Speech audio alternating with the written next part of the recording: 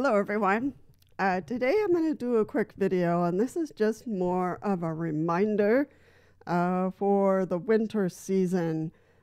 We are just starting with the big historic storm out there. I'm going to turn my camera so you can see.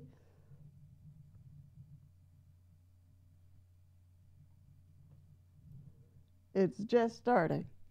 So, but truly, I want everybody to be safe. If you really have to go out there, make sure your hands, your ears, your face, is well covered. I would say for manual wheelchair users, please make sure your hands are well wrapped.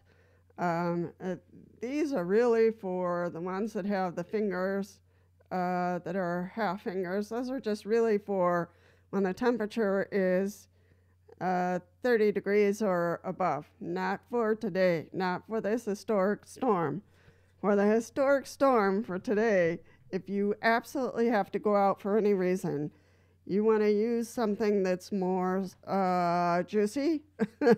I use these mittens that are rubberized on the palm side. So, and you got to be careful with these strings, but I just kind of wrap them up. But really, make sure you're well wrapped. And if you don't have to go out, don't.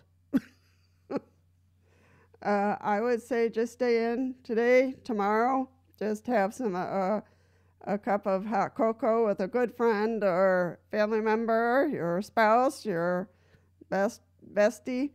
But truly, if you need to talk to someone, do a Zoom. Stay safe. This is the kind of weather that really impacts us to the core. Manual wheelchairs, the metal gets really, really cold, and the tires, I don't know. Somebody would have to tell me what happens to their tires. Nothing would happen to my tires. They're not air-filled. They're solid tires. So for those manual wheelchair users who have solid tires, they'll be in better shape.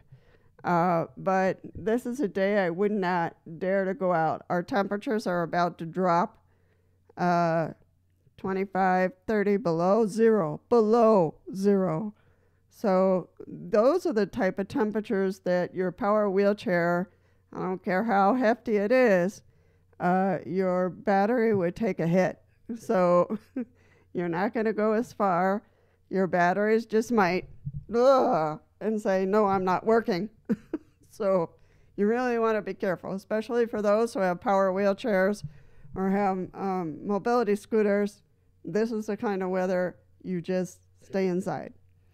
So I just wanted to make this quick and easy and make sure everyone has a goal today and tomorrow, Thursday and Friday, to stay safe.